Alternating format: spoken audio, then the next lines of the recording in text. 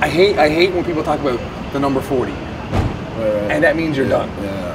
But what is that? I don't get that. And then, but you know what? I think subconsciously we all kind of think it sometimes too. Right. Sure. I think I've thought about that. And I go, oh, I got a few years left, man. Yeah. But then I think to myself, you know what? Sometimes it's like I've seen people that are a lot older than me and better than me. Right. Sure. You know what I mean? Yeah, So I think to myself, what? There's no reason why I can't look good, just as good, or the best that I've ever looked in my life. Why can't when I'm 40 years old look the best I've ever looked? All that stuff. It's in my mind. If I don't believe I can, because I got this. Everyone thinks 40 is old, and that's time to hang it up, and you got to get down to 200 pounds, and you don't want to be 260 anymore. Right. Why? Yeah. You know what I mean? So I think it's just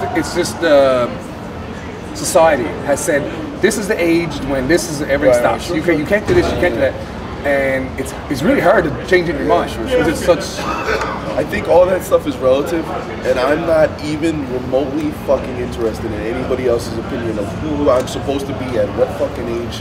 You know, it's like that's like I know that that's ingrained kind of in our society, but it's like it's like I think we're all kind of evolving at our own rate, and we're all kind of growing at our own rate. We're all kind of moving in the direction of whatever it is we're trying to do, and it's like like age is.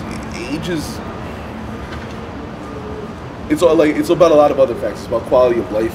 Yeah, I think it's about how you're. One 4-year-old and another 4-year-old look totally different. How you think, whether you think young or you think old, your tastes. I definitely don't. I don't act my age. No, you certainly don't act your age.